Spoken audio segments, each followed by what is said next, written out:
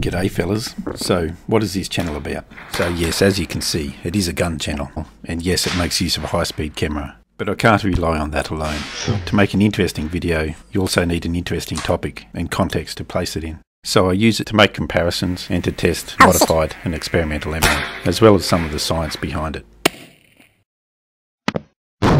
I also look at novel targets, such as boomerangs, energetic materials, and how-tos, such as high-speed photography. Now, the other side to the channel is about trapping. And there's no point designing, building, or using a trap if you can't catch anything in it. So I do make the effort to show it in working order.